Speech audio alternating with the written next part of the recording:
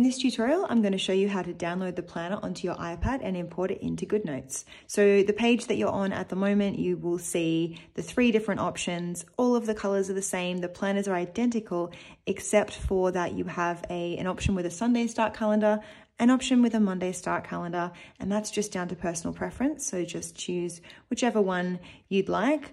Or you can get the undated calendar. And if you're downloading this at the end of 2022, I would suggest going with the undated calendar, because then you can start right away and add in the months for November and December by writing in your own dates. These 2 calendars at the top are for next year, they're 2023 calendars. So I'm going to tap on the calendar for 2023 with a Monday start, and it will open in a new window, and just give it a few minutes to load. It is a 200-page PDF file, so make sure that your internet speed is up to scratch, and it should only take a few seconds, as you can see. So now I can quickly just scroll through, but the best thing to do is to just download this straight onto my iPad. So by tapping in the center of the screen, you should be able to see Open In appear at the bottom right here. And sometimes it just goes away. So if it's going away, just tap the center of the screen and then tap Open In.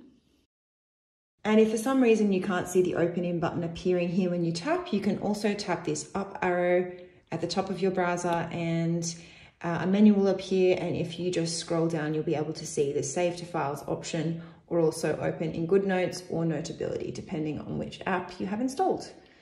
And you can also save to files from here. And that's another option if you're not quite sure yet and you haven't downloaded your app. You would just tap Save to Files and make sure that you remember the file location, or start a new folder on your iPad so that you don't lose it. So I'm just going to tap straight into GoodNotes, and I'm going to import as a new document, like so.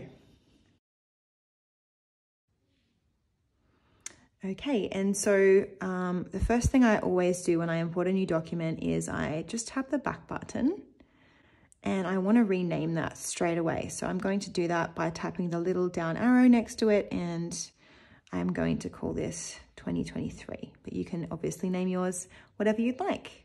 Press done, and that's renamed. Okay, and we're going to have a full tutorial that walks you through some tips and tricks for using GoodNotes. So that will be below, but this one is just to show you how to import it to your device. So the other way to do that is, as I mentioned, downloading to files, and you're going to press the plus button here and select import from the menu here. And this is where you can look for that in your files. As I said, remember where you've saved it. So I've saved mine in a folder called Planners. And then you just tap on the file to import, and you bring it in like that. And one final thing to note about GoodNotes is that in order to use the hyperlinks with the tap that I'm using here, you need to make sure you're in read-only mode. So if you can see a toolbar that looks like this is the annotation mode. And the hyperlinks, you can see I'm tapping here, they won't work. And if you're using an Apple Pen and you happen to be in annotate mode and you're trying to type, you may accidentally start drawing on the page like so. If that happens, don't stress, it's recoverable. You can tap the 3 dots up here if you make a mistake at any time on any page, and you can clear the page. Or of course, if you just want to clear a selection of the page, you can just use the eraser tool like so. But yes, just make sure that you toggle off the annotate mode so that you can fully go through the planner and use all of the pages and the hyperlinks.